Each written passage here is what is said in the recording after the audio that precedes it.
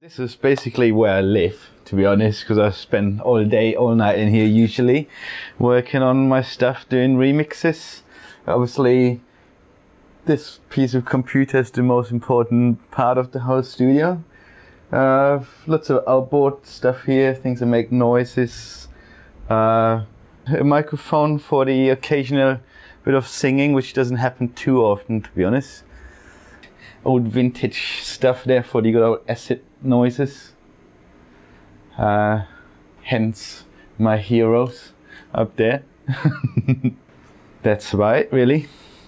Oh man, it's my new baby here, the Nordrec 2, although my by now ex-girlfriend changed the name to Nerdrec because it can be a bit nerdy, all that button twiddling and computer and all that, but you get some wicked noises out of that. It's really amazing synth.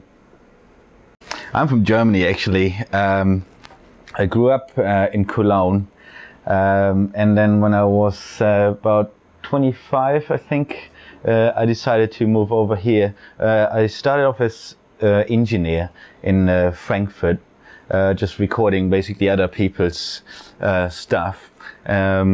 Only did that for a couple of years maybe, and then in 1990 I moved to London, and first I thought I only come here for a year or two, and now it's 9 years actually.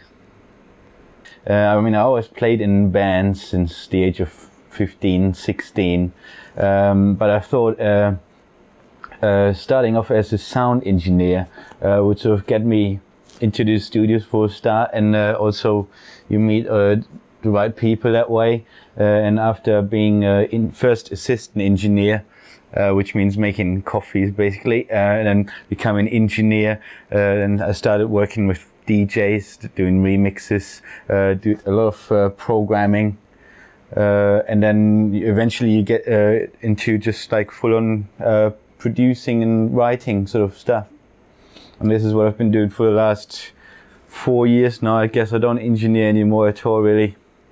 I had some good success with this silence in Europe actually, and as far as I know, they're all well into On My Way as well. We actually recorded it in French for the French release, because they get this funny law that I think half of all the songs on the radio have to be actually sung in French, and then I thought, well, as the singer is French, I might as well give them a French version. The album is planned to be released, I'd say, in probably October, November sort of days. I want to get it finished though by the end of the summer. I thought my deadline is July, end of July. I want to have all 10 tracks done, and I got sort of a bit of an idea how to format the album, not make it as like a traditional sort of single sort of album, but have it all a bit mixed together. Have some 12 inches on there, some remixes, because obviously there's the famous Matt Darey remix of The Silence, and the Rough Drivers mix of my new one is really good as well. That should be on the album. I'm sort of, you know, writing stuff at the moment, some slower numbers as well, sort of chill out type tunes, and I'm gonna have probably 3 or 4 featured singers on the album as well. Alright, well, this is sort of a little bit of a document saying I was nominated for a Grammy this year, Best Dance Recording, alongside Madonna and I can't even remember. I think there's always 5 artists in one category that get nominated.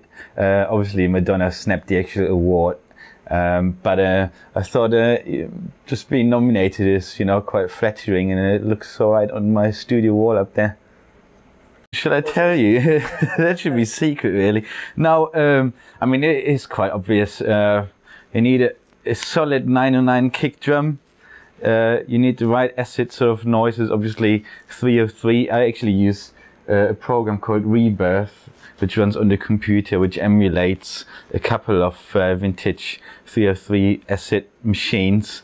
Obviously there's my Juno 106, which I always use, and the rest is sort of, you know, down to filtered effects, chop break beats in the S3000, mix it all together, chop it up, and there you go.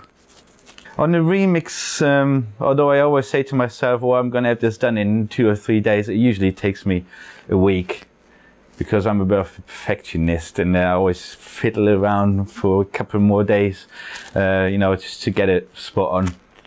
And when I work on my own tracks, it usually takes me a couple of weeks for one tune. It's probably a good idea to work as a team with 2 people. I always found that for remixes, it's good to have one guy who does sort of the musical side, which is my part, what I do. But then it's also a very good idea to have a proper DJ who knows what works in the club, what people like, you know, where to have your breakdowns and how to build a track in the arrangement and all that. So I reckon that's good. Have one keyboarder and one DJ, and you're off. Yeah, that's funny, isn't it? And he's from Cologne as well, so it's a small world, you know. I got it turned out that actually my best mate is signed to Multiply as well as Mirrorball. So you know, it's all one big happy family.